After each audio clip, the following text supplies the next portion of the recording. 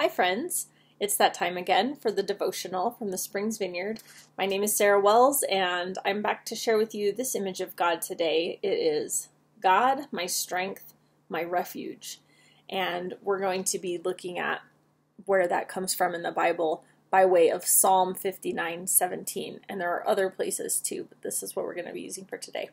It says, "O my strength, to you I sing praises. For you, O God, are my refuge, the God who shows me unfailing love." And it really makes me think of a mother bird with her baby chicks under her wing, which is another way it's referenced in the Bible.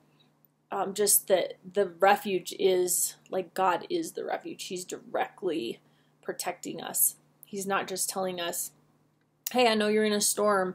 There's a shed over there. If you go in there, you'll be fine from a distance. He is the shed, or he is our physical and our spiritual protection. So when we're facing battles of any kind, this is telling us if we depend on God, he will protect us. And being in a protective place is being in a place where we can rest and just be and trust that the end of our story will turn out well. And so I think that's what I just want to focus on today is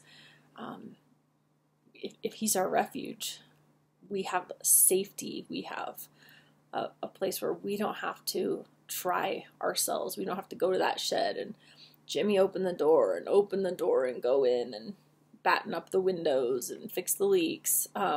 It's done. We just have to trust in him. So let's just pray into that real fast.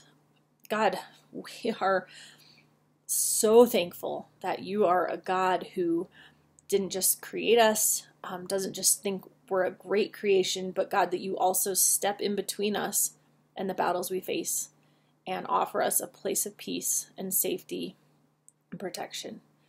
God, we thank you that we can regain our strength there by resting and knowing that you've got it handled. So Father, we just ask right now, help us to trust in this. Help us to have faith that you are this God that the Bible speaks of, and that you are our direct protection. And God, we do praise you, like the psalm also says, for who you are. And that is just one step of us trusting in you. So we praise you, Father. Thank you so much for this gift. In Jesus' name, amen.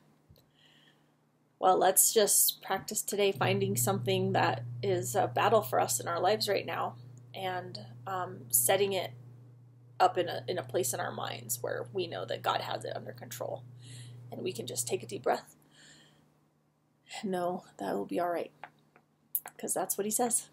All right. I like hanging out with you guys. I'll see you again next time. Have a good day. Bye.